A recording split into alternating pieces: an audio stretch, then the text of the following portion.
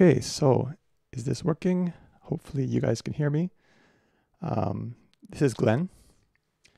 I'm recording from my home studio, so to speak, in Barcelona. I'm a member of Top Lap Barcelona. I have been for about a bit more than half a year.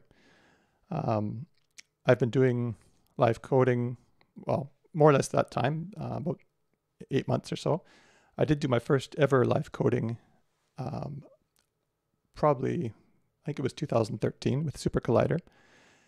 And what I'm going to be talking about today in this so-called mini workshop, which isn't really a workshop because there's not much interaction, but I'm going to be showing Bacalao. So what is Bacalao? Bacalao is a set of live coding tools, or the set of live coding tools that I use for myself. They're built on top of Super Collider. So first of all, just to be clear, I'm sort of assuming you know that this is a live coding kind of audience. When I say audience, I think it's probably kind of generous because I expect there's not a lot of people out there because at least here in Barcelona, it's probably the first day of our more or less not being locked down, or being much less locked down than before. And it's nice weather, so I think a lot of people are probably out tomando una cerveza, or in a cafe, or just walking around and enjoying the city. But anyway, for those who are here, I know there's at least one because I've seen a message on the YouTube channel. Welcome, and what was I saying about the audience here? So Bacalao is a set of tools that I've written in Super Collider. Yeah, I was assuming that Super Collider is familiar to you, at least somewhat. I know with the Barcelona Top Lap gang, probably most people, I would say, use tidal cycles for live coding. Some people use Foxdot. Some people have experimented with Sonic Pi as well. And some people just work directly in Super Collider, which is what I would have done before as well. So all those other live coding environments work with Super Collider, as far as I know, under the hood. So the Super Collider is the engine that runs the actual audio generation. And then those other languages, like for example, tidal cycles, is generating patterns, being used as a sort of pattern controller that is very expressive and very powerful. And then it sends messages to Super Collider to actually play the sounds. So I actually did a workshop with Alex McLean last October. He was in Barcelona, and it was interesting. I had some exposure to tidal cycles before, but having that workshop really, of course, I went a lot more in depth with it and even did some live coding with it.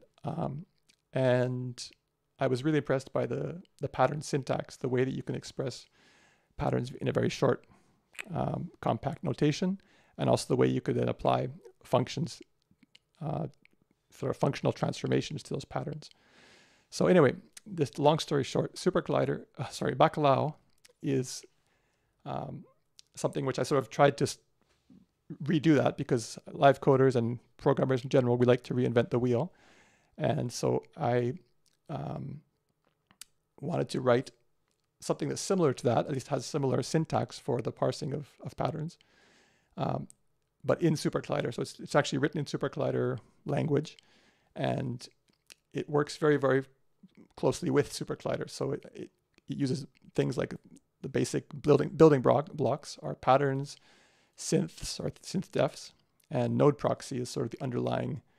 Node proxy is from a thing called jitlib, just in time lib library, which lets you very easily create sort of temporary synthesizers or audio generating things, and they may have effects on them. They may have different layers that are combining to make.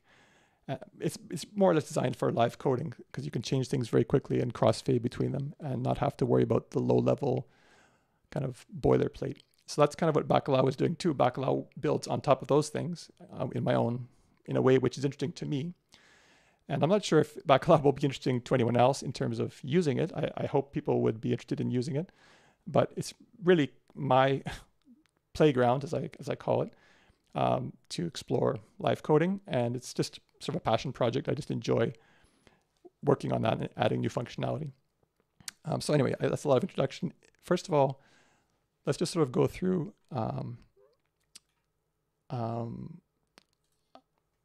what it is. It's publicly available. It's on GitHub. There's a repository called Bacalao under my account, totalg/Bacalao, and you can get it from there and just from within SuperCollider. I'll show you that in a moment, how to actually install it. Just really quickly, I'll go up. I know one of the rules of giving a live presentation is that your slide, if you have slides, these aren't slides, but if you have slides, you should have very, very small amount of text on each slide. So as you can see, if this were a slide, it would be far too big. But just really quickly, I wanted to give sort of the key features that exist in Bacalao right now. So the first thing is a way of creating patterns that's basically very similar to the title cycles pattern notation. So I'll show you that in a bit. So that's all what this is, just very similar. Well, it's better to show it than to describe it. Short forms of things. So in SuperCollider, maybe I should just jump to some code here.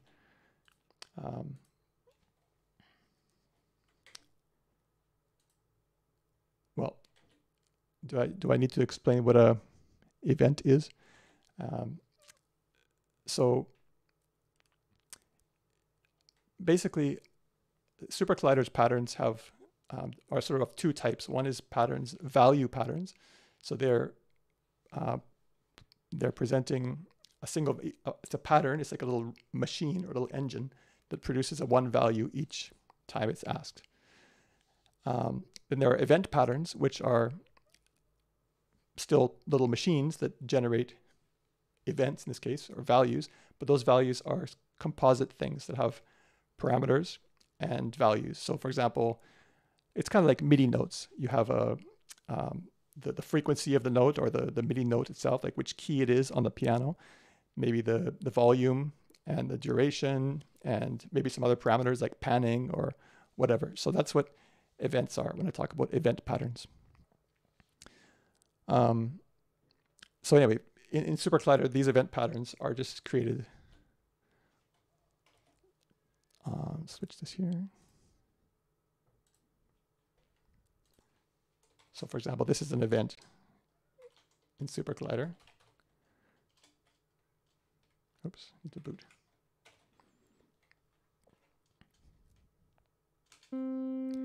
Okay, that's an event which plays just default values, but I can say, I could play a certain frequency in hertz, and I can add, amplitude, louder, and I can add, panning to the left. Okay, so this is just obvious things if you know SuperCollider, and if you don't, then it gives you a vague idea that an event is sort of a combination of values, of parameters with their values. So switch back here.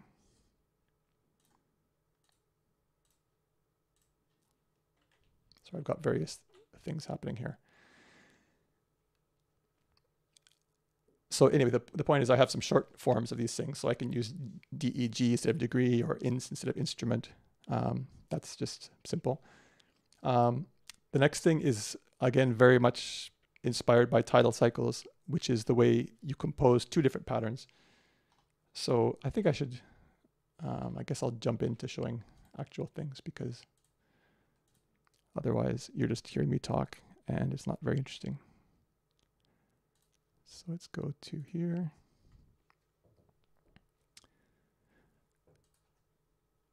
Okay, so let's I'll stop what I was saying for a moment and just quickly go over installing Bacalao. When SuperCollider, you use some plugins or extensions are called quarks. and you install them like the code you see here, basically. Just a path to the website, the GitHub website where Bacalao lives. Then in order to use Bacalao, you just need to create an instance of the Bacalao class like this. And then you usually, I always assign it to the variable B, sort of a global variable called B. And that's basically it. So now I have this Bacalao object, and everything is done in terms of functions or methods on that object. So what I was mentioning before about patterns, this is what I was talking about with similarity to tidal cycles. So in tidal cycles, you would have something like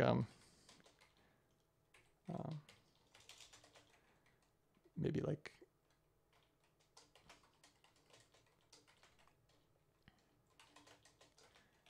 I don't know, whatever. Something like this. So basically you're defining a pattern of notes, 0, 2, 4, 6, and you're defining a pattern which tells it, for example, which synthesizer to play or which instrument to play. And something like that. So in Bacalao, the equivalent is, it's very similar. The notation is very similar. So you put the name of the parameter at the beginning. So in this case, degree, that's the degrees of, in this case, a major scale.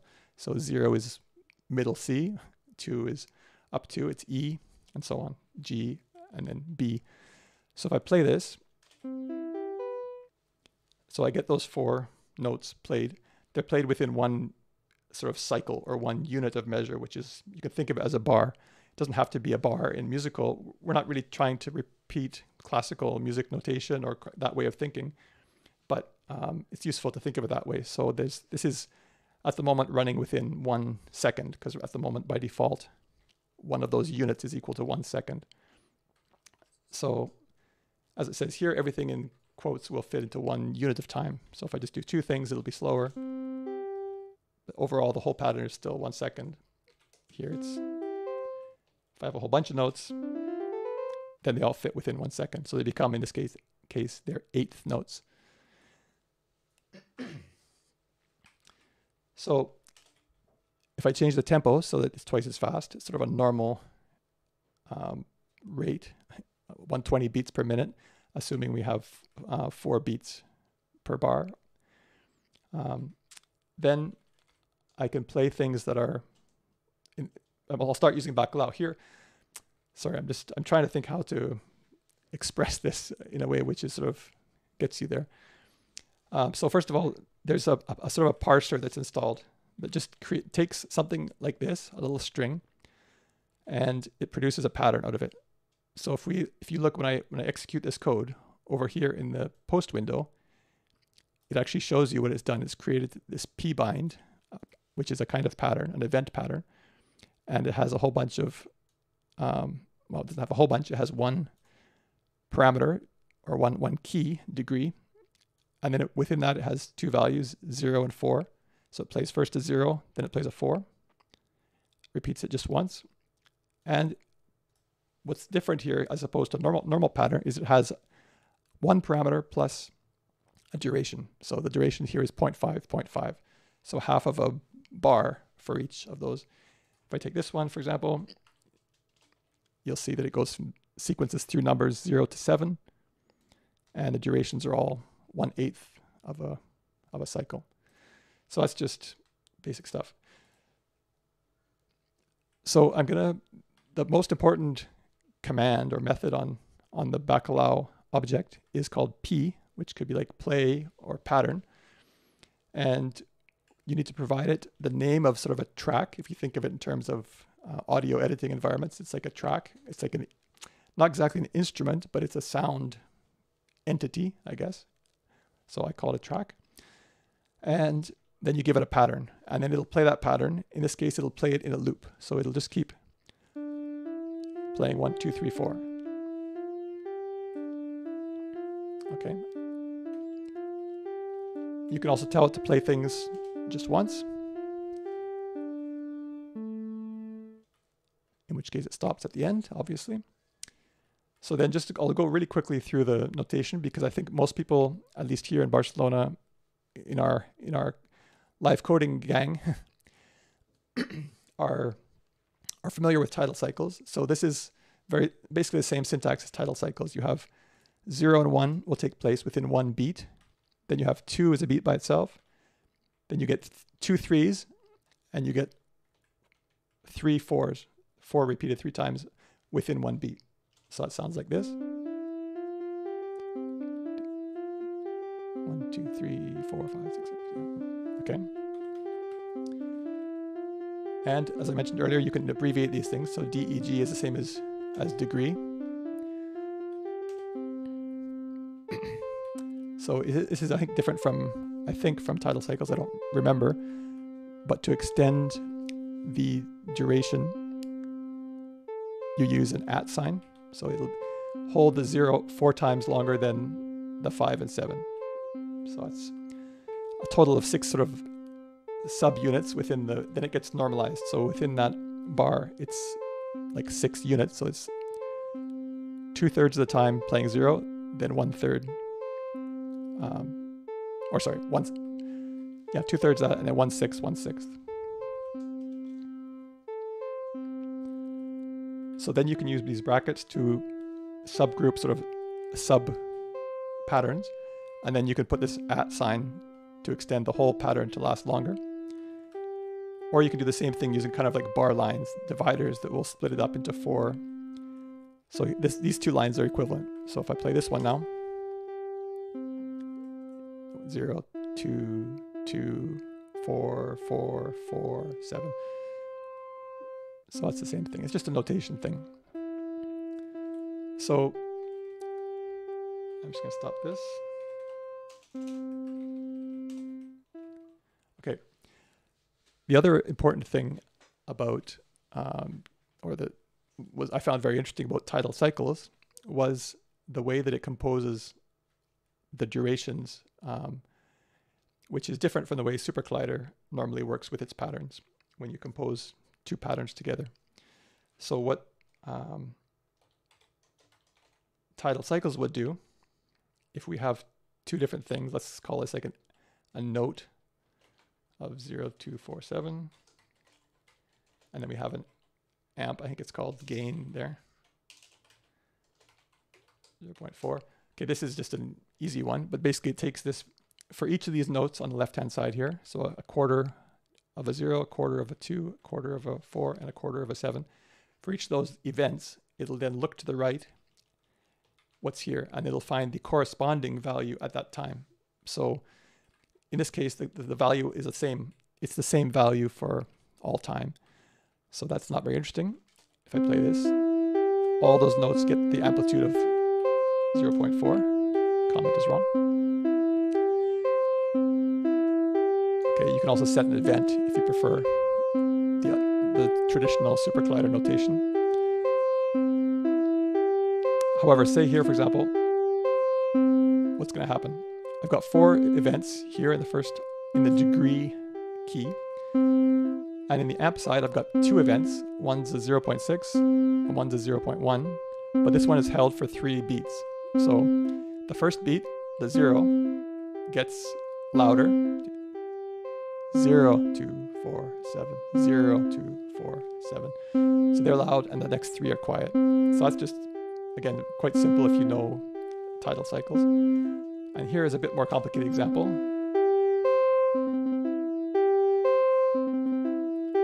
So what it's doing here, it's playing these 5 quick 0s in one beat, then a 2, then a 4, then a 7. For the first half of the bar, so all the 0s and the 2, you'll get a quieter sound, amplitude 0.3 out of 1.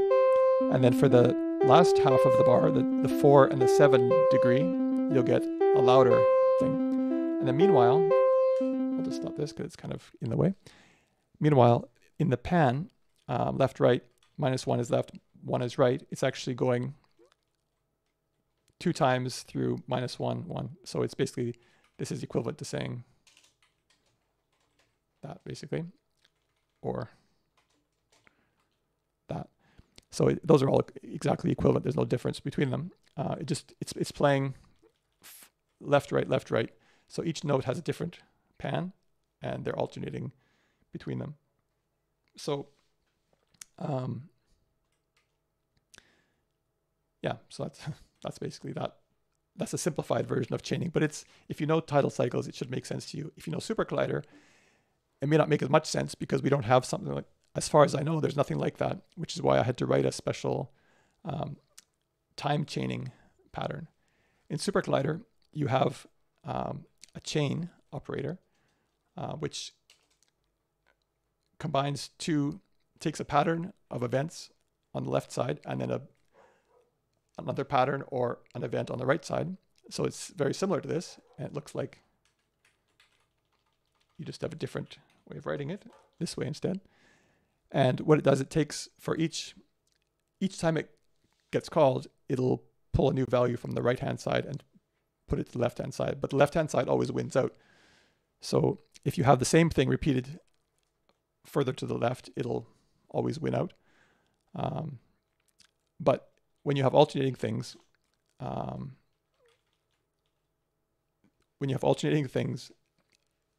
have no notion of time. They just pull the next value out. So that's why I had to basically write a special, instead of there's a existing P chain pattern, I wrote I think I call P time chain pattern, which is very analogous to P chain, but does it with knowledge of time. So it's actually taking the appropriate value, as if those two things are playing independently, and then just whenever the note starts, if a note starts on the halfway through the bar, then look at what would be playing to the right of that halfway through the bar and take that value and then just hold it until your next event. So in tidal cycles, they use the term structure. The structure comes from the left. So you have other ways of doing it in tidal cycles where you can choose structure from the right or from both sides. But in Bacalao, for now, you only have the option of structure from the left. So if you put something further to the left than this degree here, say I put a pan here, what's going to happen is it's just going to play one note. I think. Oh no, sorry. That's a special case.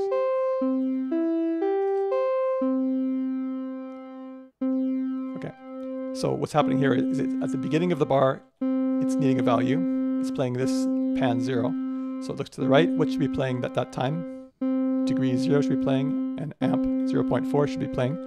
So it plays those, but then there's no more duration information, so it just goes to the next bar. So you kind of lose all this other stuff.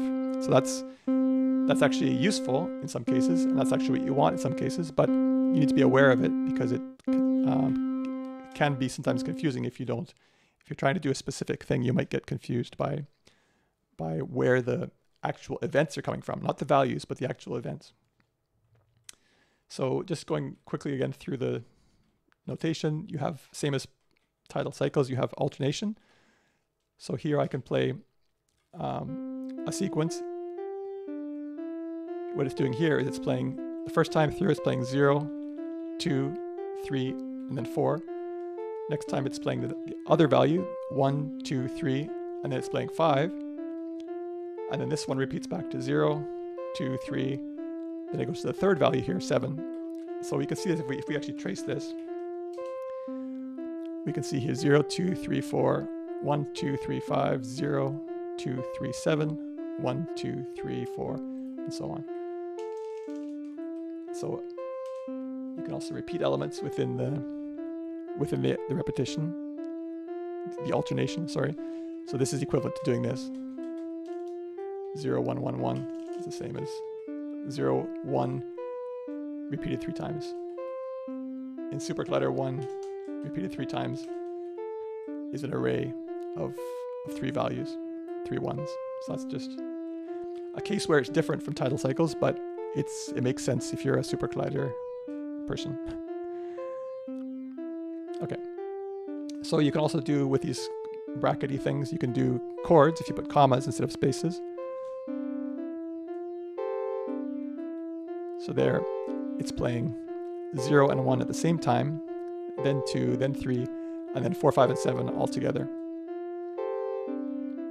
Then you have this notion of repeats, which is we've seen before with the asterisk, which means 3 zeros only in the space of 1, and then a 4 in the space of 1, and then another 4. So it looks like this.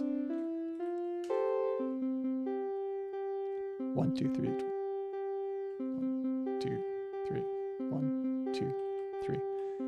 Okay, and then here you can also put repetition or duplication on substructures. So here you have 0, 2 repeated twice, and then 4, 7, 4 or 7 alternating, duplicated twice. Okay, so you can build up complicated patterns, obviously, doing this.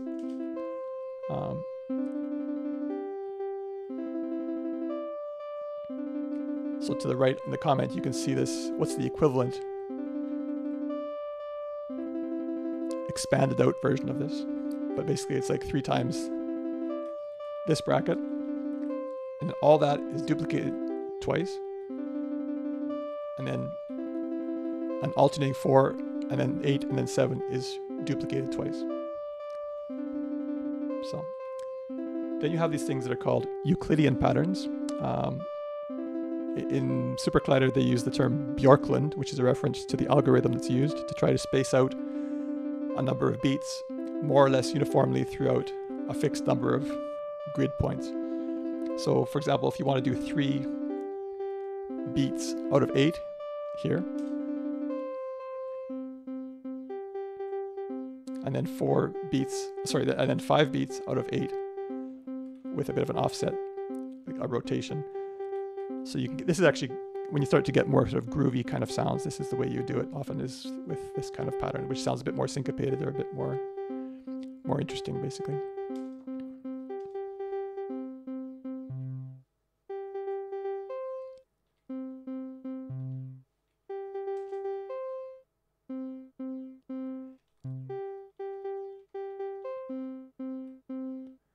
You see the difference here between the 0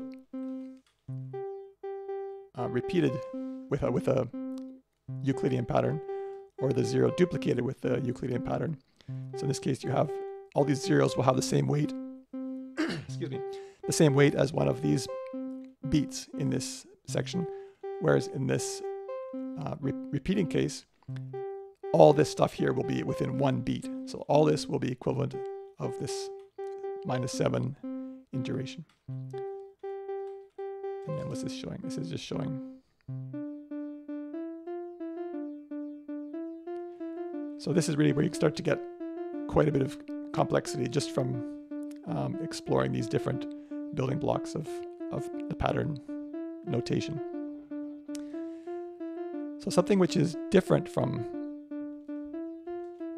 tidal cycles is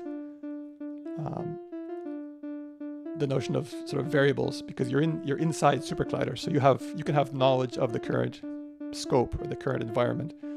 So what we can do is we can set some variables. So I'll set a variable called SD, which could be, let me just,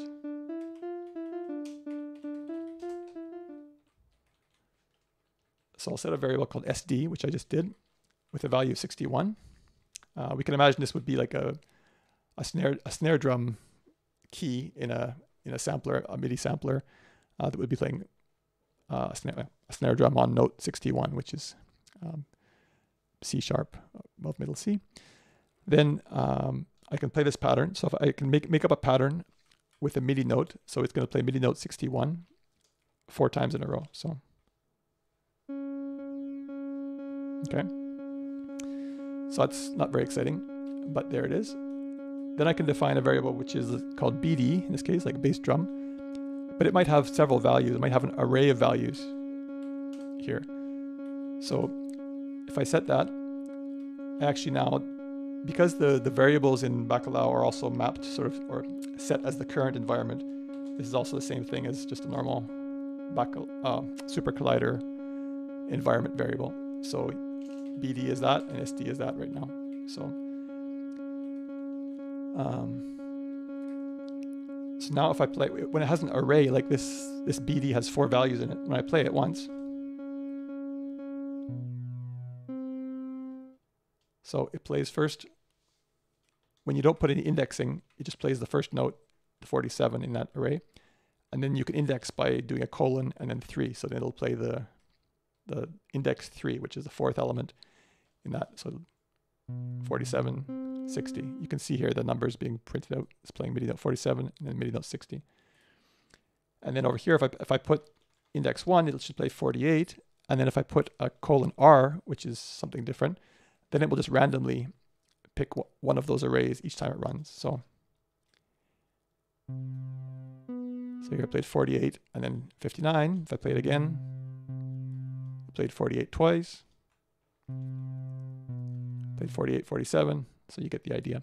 It just randomly picks one of those. If I had that 4 times, it would be different each time, possibly.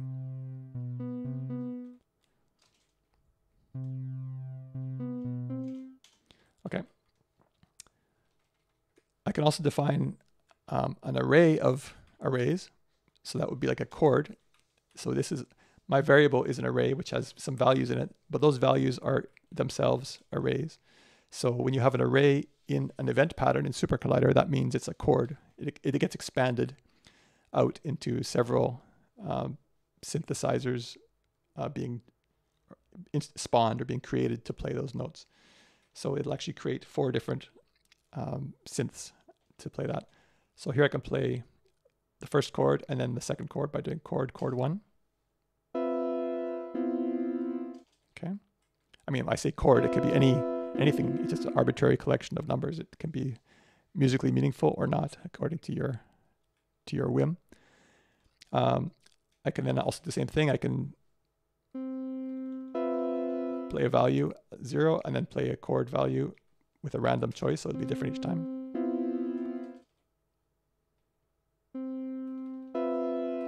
Okay, so then the thing is, that's something which is quite interesting to play with these variables from the environment.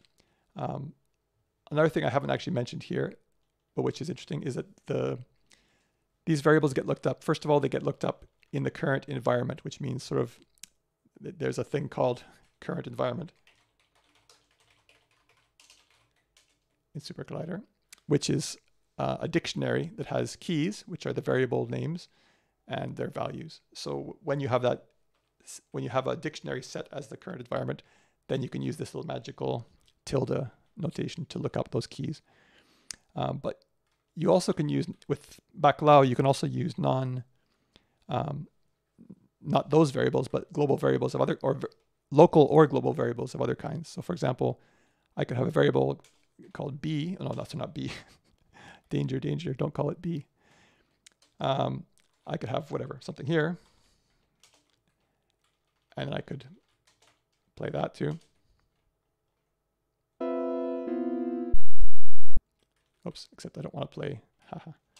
These are supposed to be degrees, so 66 is a very, very, very, very, very high note.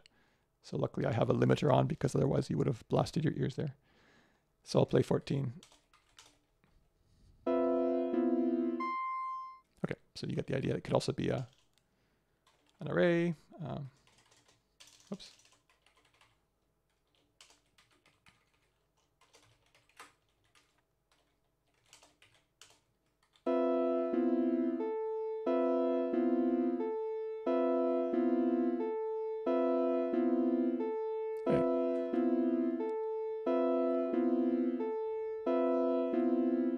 Okay.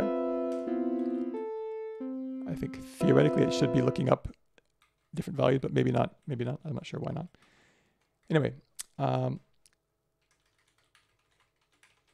so the other type of variables you can define are dictionaries themselves. So here we had a single value, like BD was just a number. Sorry, SD was a number, and BD was an array of values. Instead of that, you can use a dictionary. So a dictionary is a thing that has keys, named keys, and then it has values.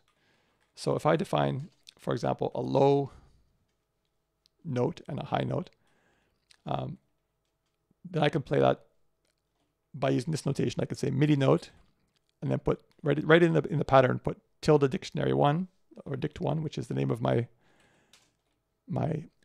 dictionary, and then I can use those names directly in here. So I can put low, high, like that.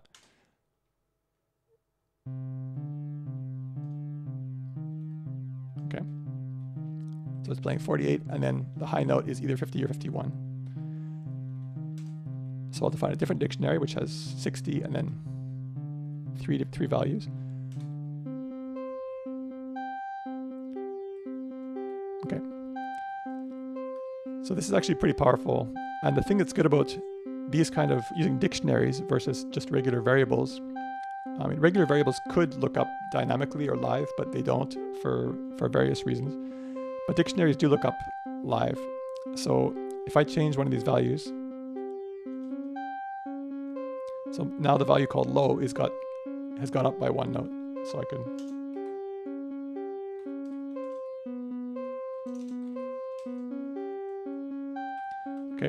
I could also set it to a random value. Each time I execute the code, it will pick a number between 55 and 65.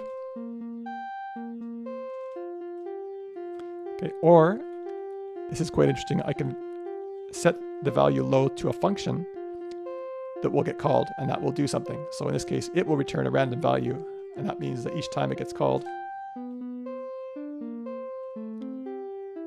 that low value is going to be chosen randomly between 55 and 65. And then back to the variables thing, which is part of the power of working within SuperCollider as opposed to being an external program. And you get the benefit of all kinds of built-in functionality and don't have to reinvent the wheel. I can create a pattern, for example, like a P brown is kind of like a wandering random walk between 50 and 60, and set that value as the low value. So every time low gets called, it either goes up or down by a step or stays the same. And here I've got it printing out just for debugging. And I can do the same thing to the high value.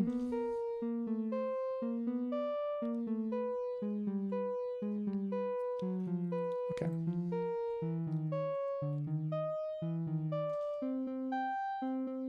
And reset them to something different. I can stop the pattern like this by setting the pattern itself to nil, which is sort of nothing. Or I can do what's more typically you would do is call clear on the pattern. Or I can clear all tracks here, or I can just do hush, which will clear all tracks. These two are the same thing. So, and these clear functions, these functions take a fade time too. So if you put in a longer time, you can have it fade out over 20 seconds if you want to, or have it cut immediately. The default, I think, is to fade out by 2 seconds or over 2 seconds. So it's 8:45. As I suspected, I'm going. There's so much stuff to show you that I sort of, I guess it'll require more than one session probably. So let's just see where we are here. We've gone through sort of short forms, time chaining patterns, looped or one-time patterns. Okay. We've done some other things too to do with. So I think I should probably, let's just see what's most important. This is most similar to tidal cycles, where you can use samples or use audio files as your instruments, basically. So you can play them as sort of, as samples. So you can tune them up and down and so on. So I guess I'll show that next. If I go just to, do I have it in this file somewhere here? Okay, so this is the section playing samples and buffers. So I've still got my Bacalao running here.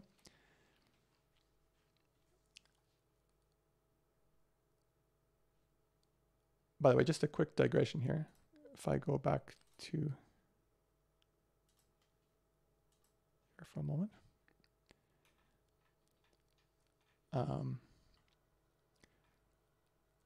one thing I always find interesting is etymology. So why did I call this bacalao?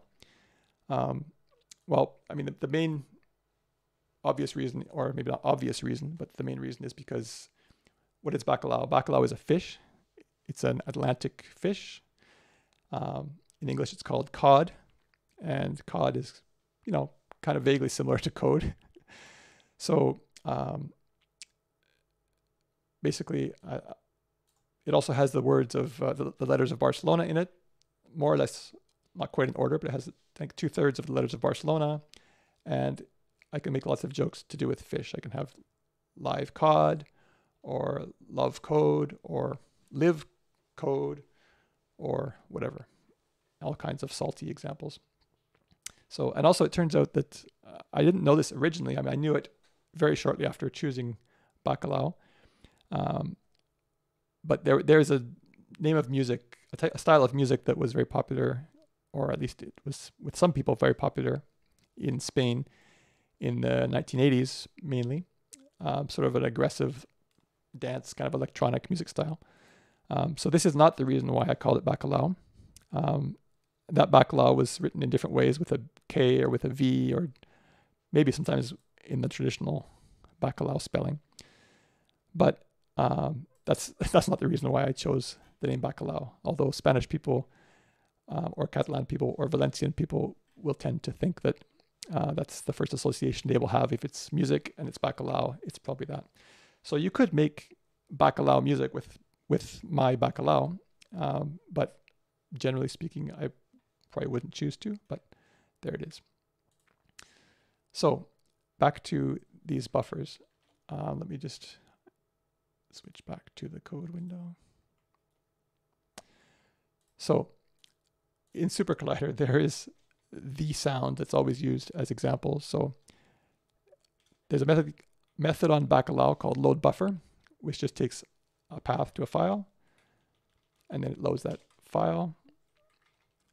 And this file is the standard.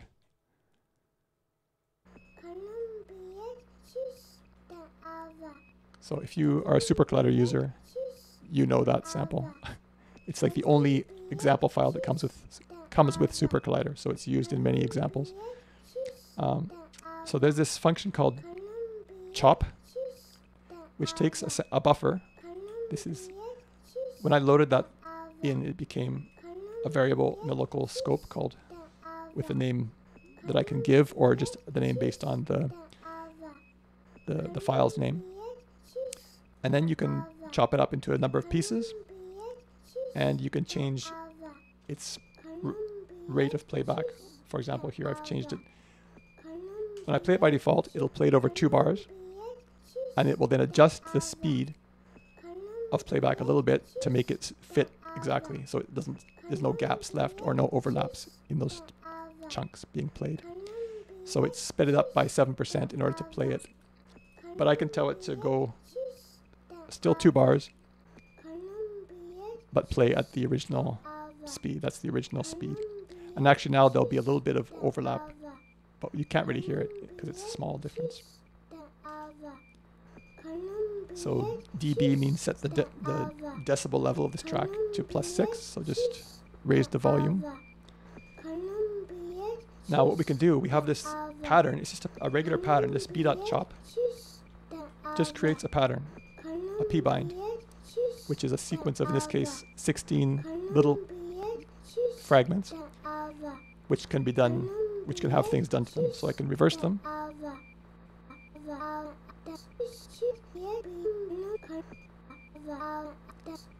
So over 2 bars, it's playing backwards now. And then I can start to show you a bit of more expressive stuff here. So here I'm going to chop it up, play it fast, or play it over 1 bar. So it's going to be quite a bit faster than, twice as fast, and backwards. But then every 4th bar, just scramble the order of the pieces. So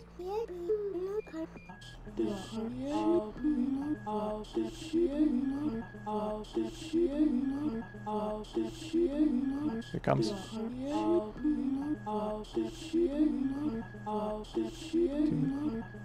2, 3, scramble. Yeah. And the scramble has a seed, a random seed number. If you put that, then it'll be the same every time it scrambles. If you don't put that, it'll be different every time. So all the sort of randomization type functions are done using, they all have seeds, so you can make them repeatable if you want that. Something else I should discuss here probably is, since this is sort of, I just all of a sudden showed you something I hadn't shown before. This, as I said, this b.chop just produces a pattern, an event pattern, which is in SuperCollider called a p-bind, a bound together, a pattern that binds together a bunch of values and their parameters with values into one event pattern. And then I've added, there are some existing methods you can call on patterns. So for example, there's one called repeat, and there's one called stutter, which are just the equivalents of just doing, there's always a matching class. pstutter is just, it repeats the same, it gets an event and then it repeats it several times until it gets the next event. So it kind of, stutters, I guess would be the right word for that. I've added a bunch of other ones. There's, for example, reverse, which we saw, which is quite obvious. It just plays it backwards. Again, this is not something which is easy to do in SuperCollider, or it's not really intended, because you don't normally have awareness of the whole pattern. This is why it was difficult to try to implement this in SuperCollider. In Tidal, they have the whole knowledge of like a bar or a cycle, and then they can do whatever they want functionally on those little pieces that make up that cycle. In SuperCollider, everything is kind of handed out one bit at a time. So you get this piece of the pattern, next piece of the pattern, next piece of the pattern. You don't have the big picture, so it makes it hard to do things like, if you want to reverse it, you need to basically run ahead and capture all the events up to a certain point, like one bar or whatever you want to call it, one cycle, and then play, sort of buffer those and then play them backwards. So it's kind of, it also required some special different new classes I created in order to apply these kind of time manipulation things on patterns. And same thing for something like scramble, because you need to have you need to know what you're scrambling. You can't scramble against the event 10 bits from now if you haven't seen it yet. You have to know it's there in order to be able to shuffle things around. So you kind of need to convert it from a generic machine that just generates a value when you ask for a value into kind of like an array or something which can then be scrambled. And so what I used as a reference here was these are existing functions, and in SuperCollider, if I make a sequence, like this makes an array from 0 to 7, there's already an existing method on the array that's called scramble, which just randomly shuffles the pieces. Same thing for reverse, is it reverses the order of that array. So I kept the notation the same, so everything, if you know SuperCollider, is familiar to you. So this is an interesting thing also. You can print out what you have. I mean, you could do it yourself, but I made some helpers. I've always just making helpers because I'm trying to do things for live coding. So in live coding, you're trying to respond quickly and create things quickly.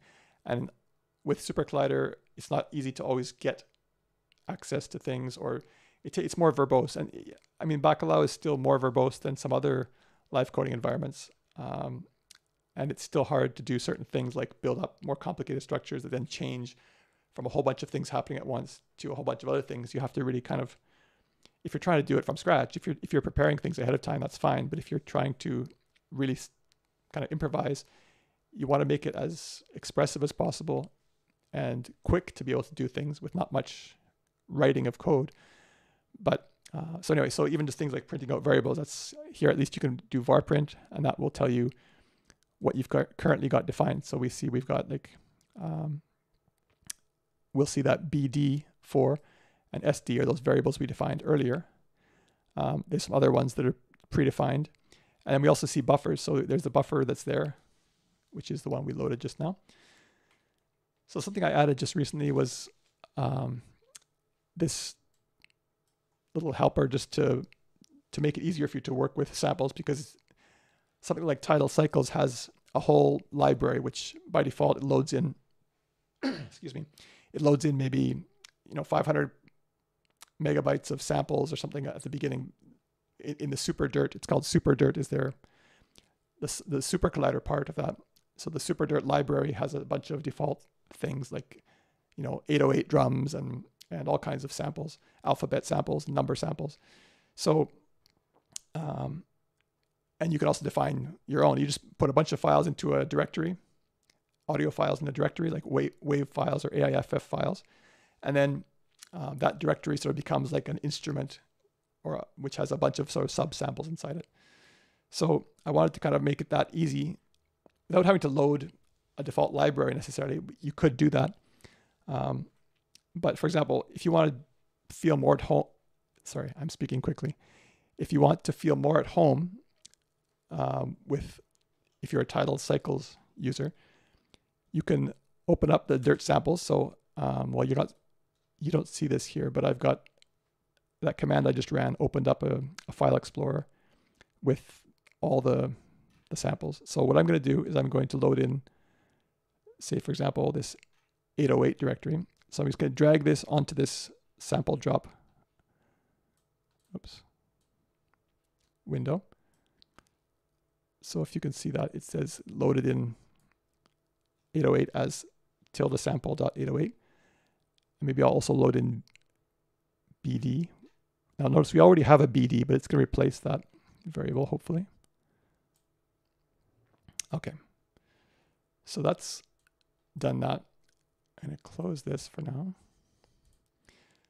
So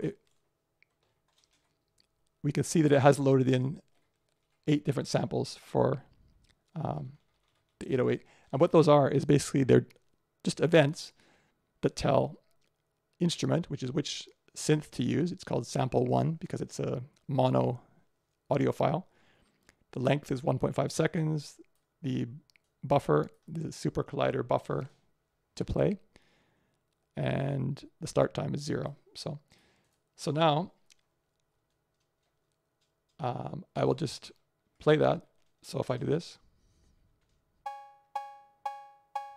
so it's playing the first of those instruments or samples in the 808 folder 4 times in a row. So this should start sounding familiar to Tidal Cycles users. Now, just a quick note here, the way you do this is with this @ sign. So normally you do, degree 024, whatever. That becomes a pattern, which is a degree pattern, or it could be a MIDI note pattern, or it could be any of those sort of single value parameters that have a single value plus duration structure. But when you use the @ sign, you're saying, I don't know, it's not any one type of one key or one parameter. It's an event which contains multiple parameters. So our sample directory, if we look here, like 808 has a bunch of events in it which have multiple. They have instrument, they have length, they have buff. So when you do @samp like this, what that does is that will tell it to look up in the dictionary called samp, ~samp, and then when it finds a name called 808, it'll use those values. Not sure if that's very well explained. Okay.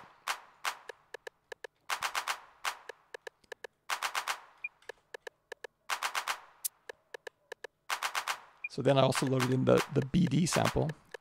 So I'll play that. So it's randomly picking one of those many samples in that directory each time it plays.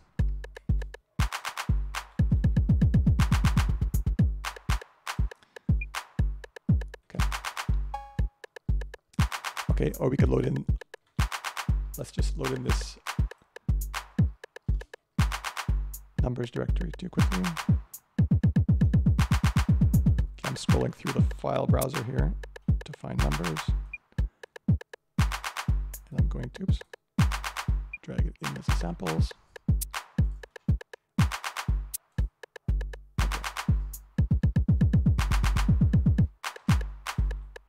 0 2 0 4 0 2. Now it's playing 0 always 4, 0, then either 2 or 4, 2, alternating. 0 4. And then it's playing 7, either nothing, 0 2, twice, 0 and then 4, once every 3 times 0 it's playing 2, 8, a random 0 number. 4 0 2 0 4 8 0 2 0 Okay, 4, and then you, 0 because they're just 2, samples, you can also adjust their 7, speed, 4, just like in 0 Super Collider 2, using the N 0 or 4, note. 6, You can do the same thing 2, here. 6 5 0 6 5 1 4 7 1 7 1 0 0 So it's picking random numbers 4 0 and it's playing them at different 3 frequencies, 1 basically changing the speed of playback to make them a little bit. 6 5 4 8 7 0 1 7 4 3 0 5 7 2 8 4 3 8 8 6 6 8 3 8 8 0 0 The reason that's so low is because every now and then we get a minus 28, which is a very, very low, 0 like 2.5 octaves down from the normal speed. So it's playing a quarter of the speed, or a bit less than a quarter of the speed. 8 2 2 8 8 8 Okay, so it's now 9:05, so we've been going for about an hour here. Let me just switch back for a moment. We probably don't want to go too much longer because I've heard that people's attention spans are not infinite, so I hear. So go to slides. So the other, there's so much stuff to show.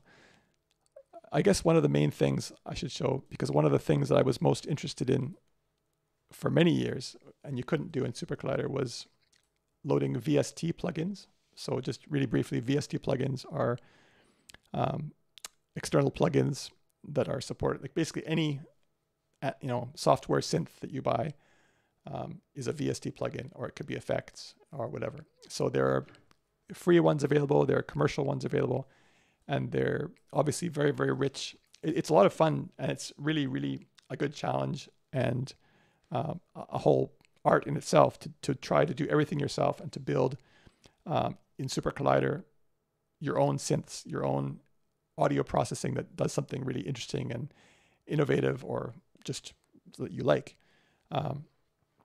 But sometimes you want to have something just easy to play. So you could have a MIDI synthesizer, which you just send it MIDI notes, which you could also do. And you can do that from Super Collider. You can do that from Tidal Cycles. But what I was interested in was having VST instruments within Super Collider.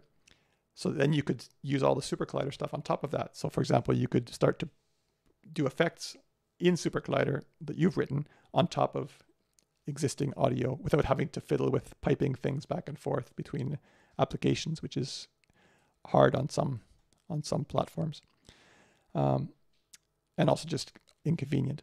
So luckily there was a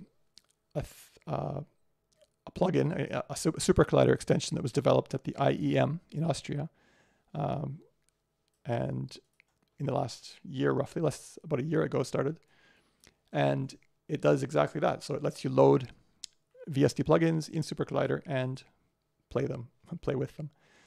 So this made me pretty excited, and it's actually not hard to use, but again, it's a question of sort of how much do you have to write in order to get a quick result. So I've kind of incorporated that plugin. If you have it installed, it'll use it. If not, you just can't do that part of Super Collider. But I'll just do a quick example of this, and then that'll probably be it for today. Sorry, let me switch back here. So we're back in Super Collider.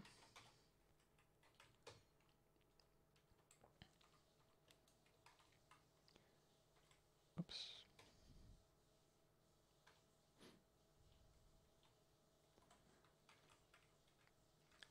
So the extension is called VST plugin.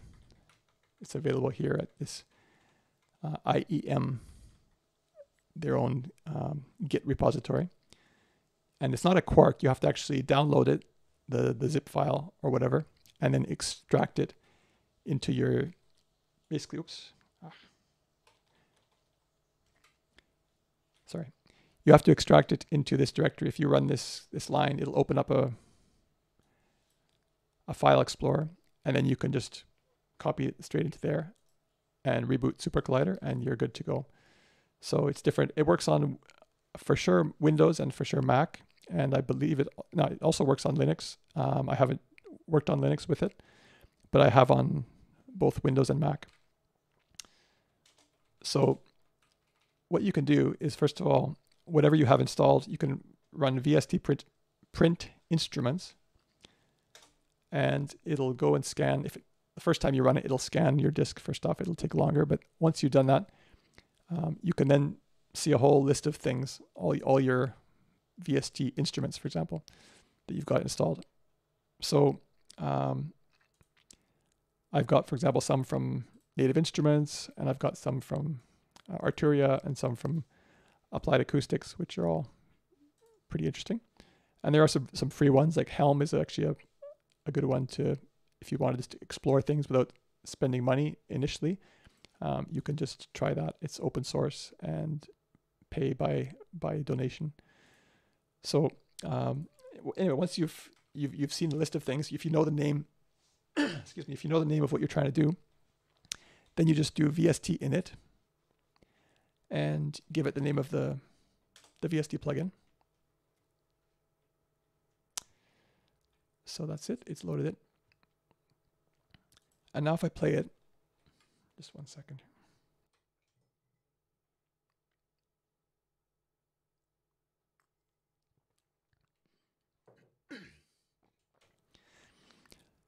So if I play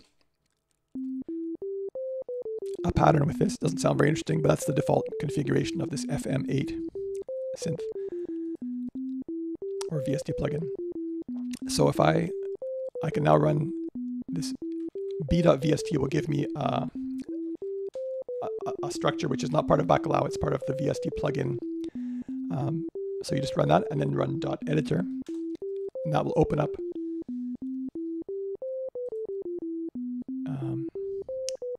an interface. Okay, you're not seeing it because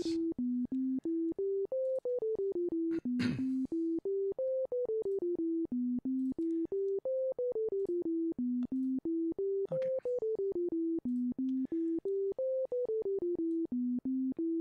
Okay, so there's the interface. So now I can go and choose,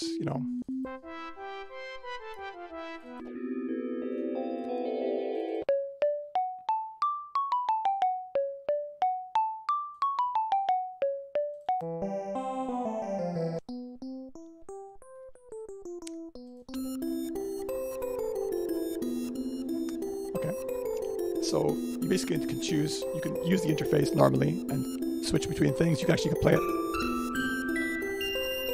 You can even play the keyboard normally. You can adjust pitch bend and so on.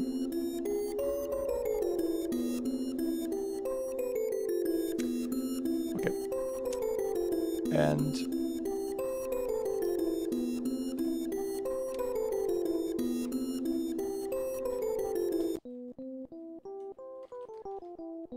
once you've done that, you can actually then save a preset of that, and that will save it in somewhere local to your machine, and you can then reload it in the future by just calling the name of the preset like that. So that's, you basically have to sort of define your own presets if you don't want to have to open the editor.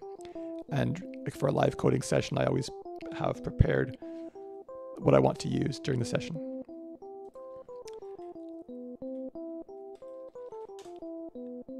And the other just thing to talk about for these is that normally they're different from Super Collider's normal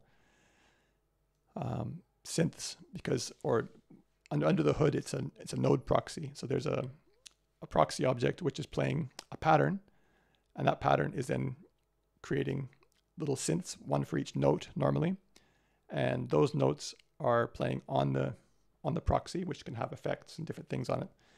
But basically, there's no long running thing. It's just each note has its own synth that's spawned, plays its note, and then goes away. So if you play a chord, you have 3 notes. There's 3 synths running at the same time, and then they go away whenever they want to. So with the VST plugin, VST plugins take some time to load. There's sort of overhead, and so it's not a real-time process. When you load it, it might take half a second to load or something like that. So you can't interrupt the Super Collider server that's generating audio. So you can't spawn. The point is you can't spawn a new instance of the plugin for each note. So the way it works is that we create one synth that's just running always quietly in the background, and then it gets sent the events. So that's a difference between VST type tracks in Bacalao and just regular Super Collider synth tracks. So let's just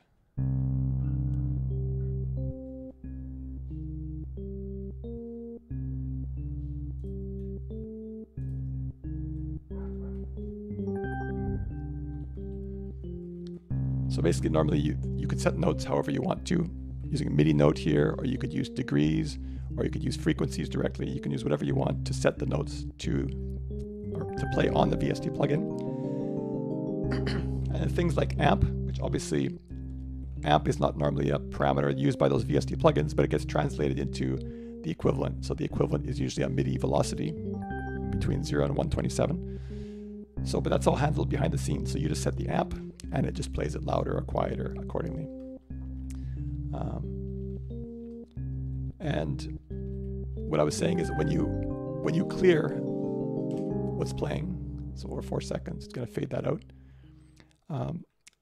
In the case of clear with VST tracks, it doesn't actually remove the synth. The one that's running the plugin is still there, and it keeps on running. So it's ready to go. If I want to play again, it just comes right back up, and nothing's happened.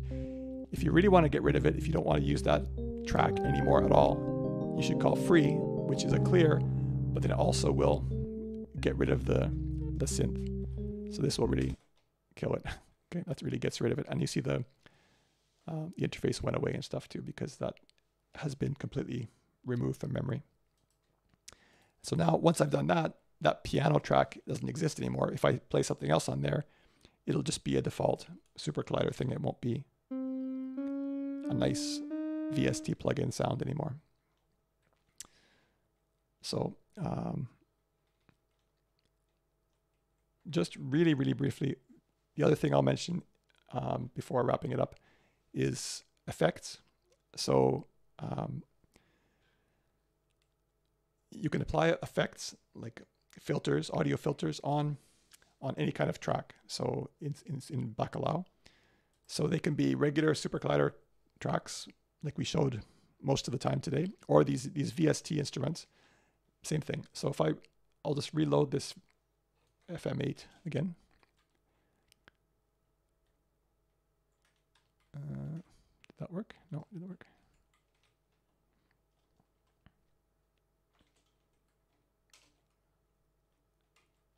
Oops.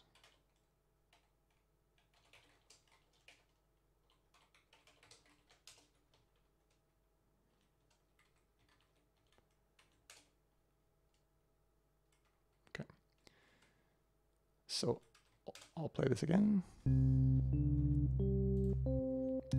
So what I could do is just quickly, I could apply these effects, which is just a Super Collider audio function that takes an input and does something to it. So it's called a filter in the node proxy world. So another thing I haven't really talked about is the fact that you have these sort of slots, different indices you can use within one track. So up here we have the piano track. Then we have something called piano arrow 1, which is like a second slot track. The first one is on slot 0.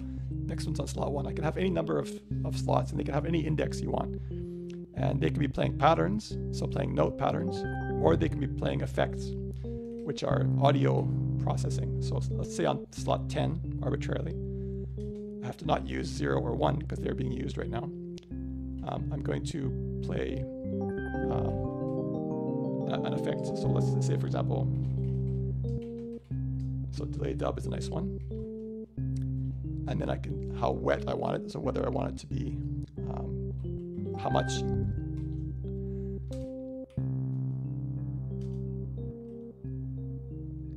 Okay, now you will hear, if you notice,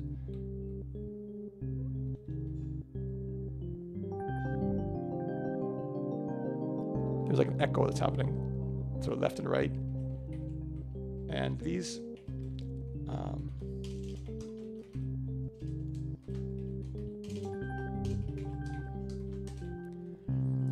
these effects have a bunch of parameters on them. You can see here slot 10 is the delay dub effect, and it has all these parameters that are exposed. So what I can do is I can go and change these. So on the piano track, I can set, for example, delay feedback, which is currently at 0.5 default. I can bring it up to 0.8, for example, and that will make a lot more feedback. So it's going to keep on repeating for a lot longer. I can make it really extreme. And then I can start to do like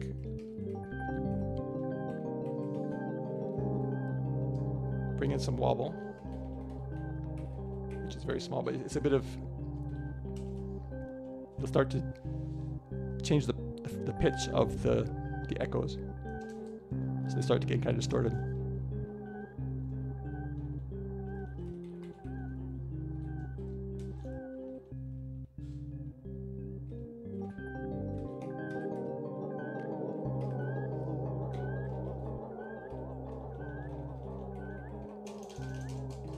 And all these things, all these parameters, I'm not going to show you that today, but all these parameters can be patterned. You can, rather than just setting the value with a set, I can actually do a pattern to set them. So they'll be, I'll just show you briefly. So for example, I'll make one that's applying to the delayed pre. So what I'll do is only on the first note, I'll make it really take effect. And after that, I will have it not apply the wobble effect or the delay effect. So let's start this again.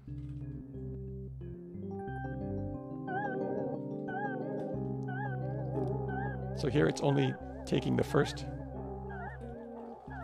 event out of 4 in a bar and using that part for the echo, and not the rest of it. It's not echoing at all. It's just feeding 0 to the effect. So anyway, there's a whole bunch of effects you can use, you can explore, and you can also do things like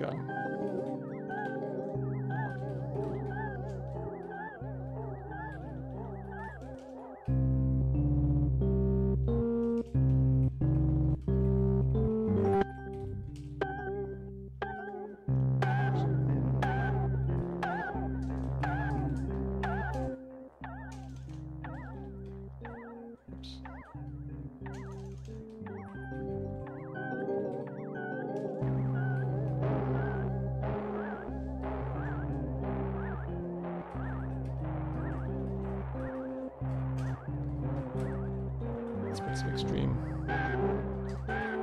reverb here.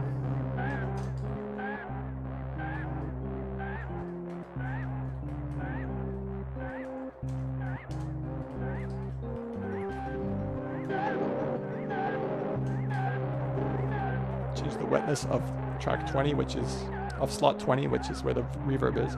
So right now it's at 0. I'm going to gradually bring it up so we hear more and more of the reverb until we have only reverb.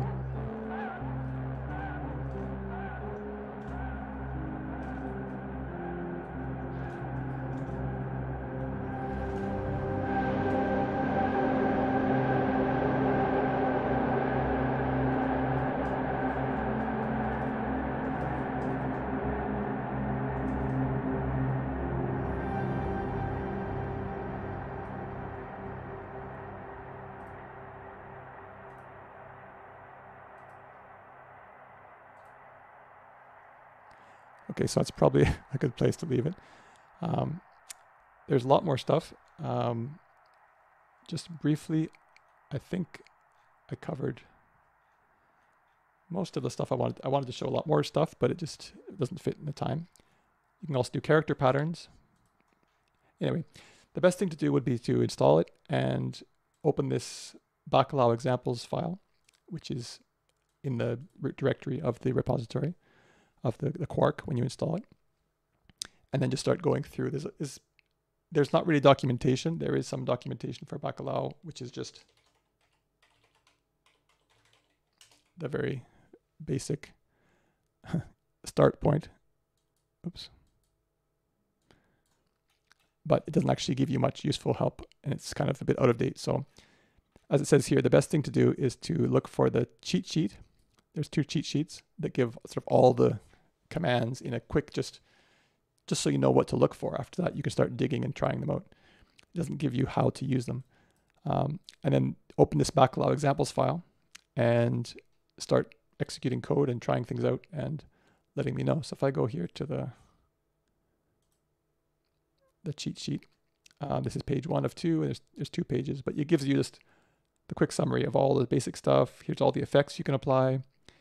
Here's all the commands related to VST plugins. Here's a quick summary of pattern parsing. And if I go to the second page of the cheat sheet, here's some other helper classes, which I haven't even gone into at all. Then all these filters, which are kind of effects for patterns that manipulate patterns in a sort of functional notation. And you can also do functional composition like this to apply several things at once. And the abbreviations and baking. And then there's also binaural spatialization, which I didn't even plan to try to get to today. But that's a whole other sort of experimental thing, which I've played with in some live coding a few months ago. So I think that's where I'm going to leave it for today. I hope somebody has been out there listening. I'm not sure if it's actually been working, but I don't see much comments on the YouTube. But anyway, I hope it's been useful. If you're interested in learning more about it, you can get in touch with me. I'm TotalG, TOTALGEE, on GitHub, on scsynth.org, lots of places. So anyway, I hope it's been helpful. Hope it's been useful. And we'll talk to you next time. Bonne nuit.